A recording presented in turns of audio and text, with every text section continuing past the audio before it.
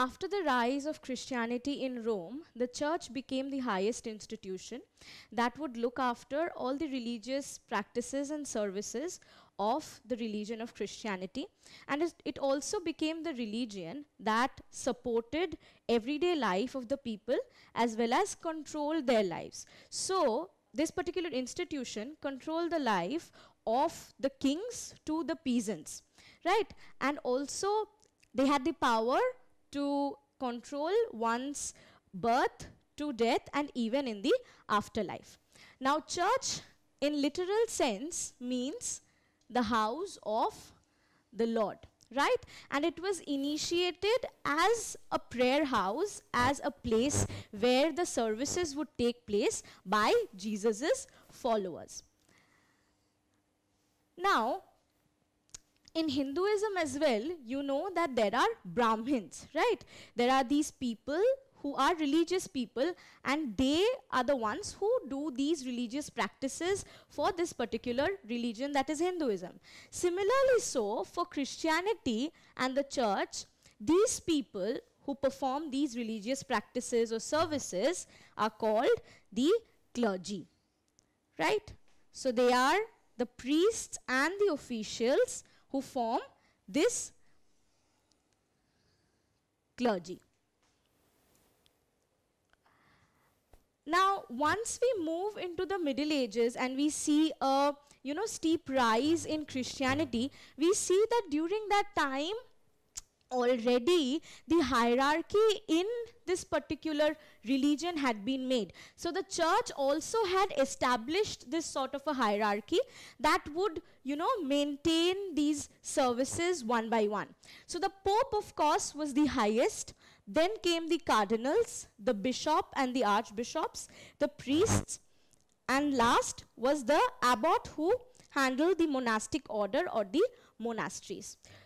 Do you remember who was the first pope in Christianity, right? So the first pope who was considered as the head in Christianity was Saint Peter, who was given the keys of heaven directly by Jesus Christ, right?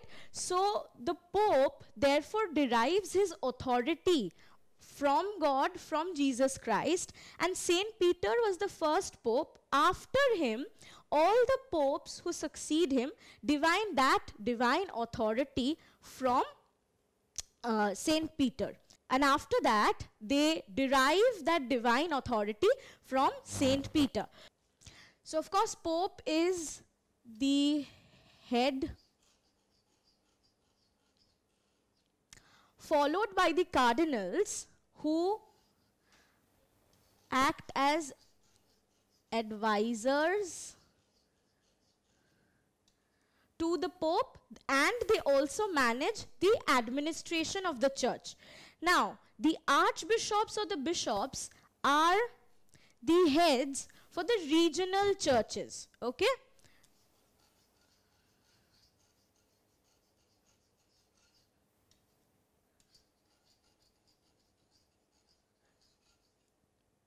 The priests are the ones who manage the town churches or the village churches, and the monastic supervisors, who are called the abbots, look into the monasteries and the functioning of these monasteries.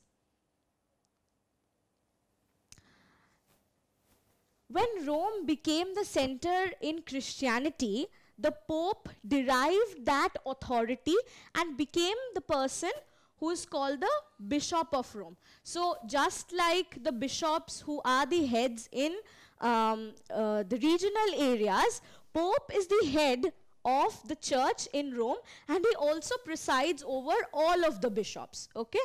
Now, Pope literally means father, okay? And he had the supreme power, because he was the head, he had the supreme power over all the churches, and he also exercised religious and political powers. So in later history, we see that these popes are so very powerful that the kings and the knights, they kneel down in front of him. So he has a particular political authority as well, right? So he was so strong that the kings in Europe had also, they also had to maintain a particular adherence to this pope. Can you tell me who the Pope of Rome is right now? Right? So that will be Pope Francis. Now, bishop was the head in these regional areas, and he was the one who headed these churches. Okay. So a bishop was also the person who would appoint a priest. Now, who were these priests? Priests were, of course, the ones who handled the churches of the towns and the villages. So he would appoint or he would ordain a priest. If you look at this picture, you can see that a bishop is ordaining a priest here, right? So what would ordain mean, therefore? Ordaining would mean, or ordain would mean, to hand over the responsibilities or the authority to rule over the church in those particular areas. Now, after the priest comes the clergy. Now, if we look at the structure here, we see that we have higher clergy and we have lower clergy. Okay, the higher clergy were the people, the kings and the knights and the barons and all of them. Now, the lower clergy were the people who were religious, who were equally religious like the bishops or the priests or even the higher clergy, but the only difference was that these were either poor people or they belonged to the lower class. Okay, they did not have that amount of money as the higher clergy. So basically the lower clergy then would be the common people, right? So if we look at the institution of the church, apart from the churches being spread over all across the globe, there was also another institution that was established so that the people who are religiously attached to this religion, that was Christianity, they could devote their time in studying about Christianity, in learning these religious practices. So where did they do it? They performed all of those activities in a monastery. So basically, monastery would then be a place or an institution where these monks and nuns, would live, and they would devote their time in learning about God and the services that they were to provide to God, right?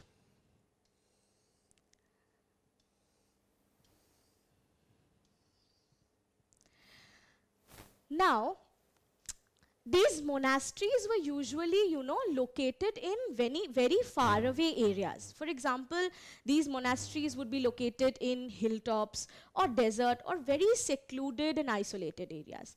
The reason for that was that these monasteries included the people who would need time, peace and solace to involve in the study of God. So they needed to devote all their time to the life of God, right? Because they had to devote their time and their life to God, right? But then you might have a question as to, if they lived in secluded areas, how did they carry on with their day-to-day life? So these monks and nuns and the people who lived in monasteries, they usually were independent, right? They took a training in, making their own food, they could make their own clothing, and they could also perform the day-to-day activities by themselves. So they could sustain themselves, okay? So that kind of an institution was established for people to live in it, okay? Monks and nuns, right? So now these people who were living in these monasteries were also the people who used to, paint pictures of Jesus Christ or Mary, and they used to also write down. When we were studying about Bible, we, When we were studying about the Bible, we know that these Bibles were all handwritten, right? So after that point of time, because there was no printing or anything, so they used to, these monks and nuns were the ones who used to rewrite them for recording purposes. Now, if we look at the monasteries given here, the pictures, the first is the Ostrog Monastery, which is in Montenegro. The second, the Gelati Monastery in Georgia. And the third is St. Catherine's Monastery in Egypt or Sinai. Now, one thing that you can, of course, locate from these monasteries is that they are all placed in very secluded places, right? This particular monastery is in a hilltop where no other, person can be seen. This is in a desert. So, of course, they had to, have that peace of mind to deliver these activities that they were assigned. So therefore, who were these monks and nuns? These were the people who would, devote all their time in these monasteries and would withdraw, that is the most important part, would withdraw from the world and pursue the spiritual goals. The spiritual goals in life. Now, around 530, a monk called Benedict, he was the first person who established a monastery in Italy. And he set certain rules by which these monasteries would function and also for the governance of the monastic life. Right? So, what were the rules? They had to take 3 main vows. Okay? The first vow would be obedience to the abbess or the abbot, okay, the person who headed the monastery. Second would be poverty, and third would be chastity or purity. So, of course, poverty would be, having everything in a limit, right? Nothing extravagant in life. And the third was, of course, chastity and purity, so that they could retain a pure soul. Now, the monasteries and convents often provided basic services.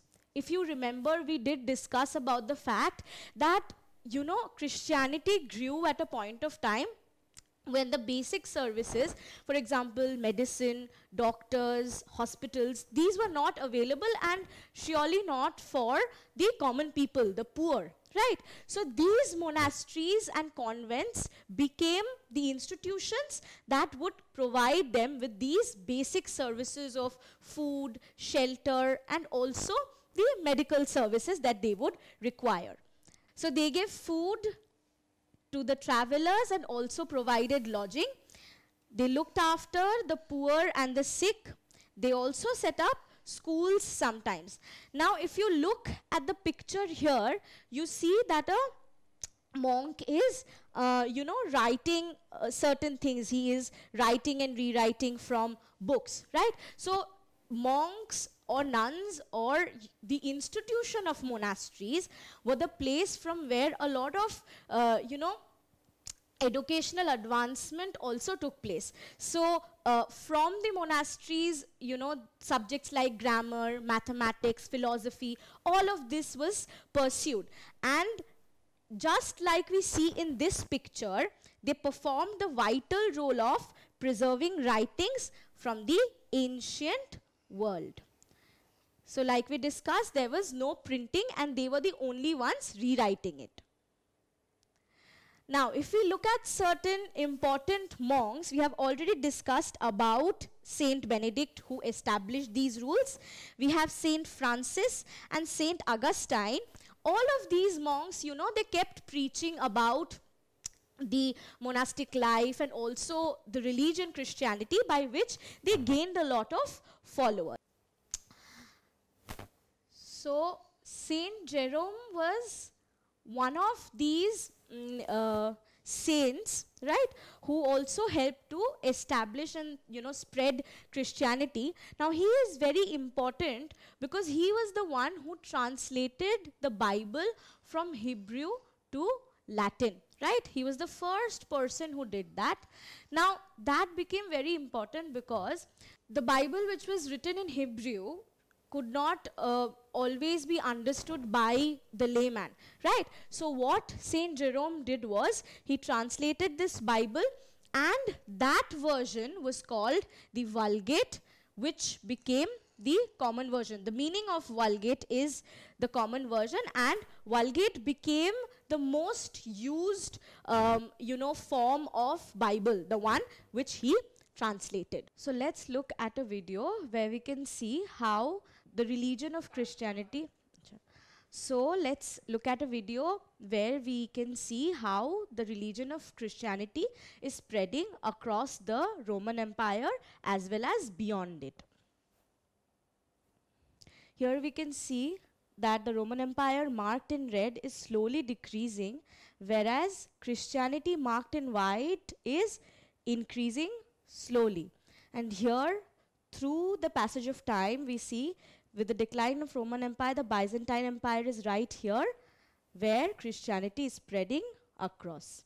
So as we saw that Christianity spread across the Roman Empire as well as beyond its borders, right? So here you can see how it has already gained vast grounds, and it has covered, major portions of Europe. We have Africa as well as certain portions of Asia that Christianity has already spread. Right, but there is also a change that we can locate around 600 or 636 AD.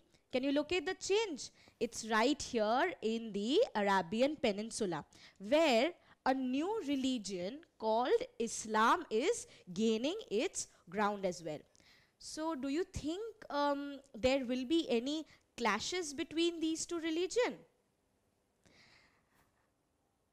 So as we saw across the time how Christian churches got organized and they institutionalized the religion of Christianity. By doing so, they protected and preserved the moral values in the society as well as promoted learning. Apart from the church, the monks and the nuns also played a very vital role in spreading of Christianity across the globe. Don't forget to subscribe to our channel and hit the bell icon. You can also register for free at DeltaStep.com or download the DeltaStep app to get access to all our 5,000 plus amazing videos as per your school syllabus. Master each topic with our adaptive practice technology. Get million plus questions with step-by-step solutions and unlimited mock tests. Get all your doubts resolved instantly, learn via games, and win amazing prizes like PlayStations and iPads. So at DeltaStep, learning is not just fun and easy, it is rewarding too. So register for free now.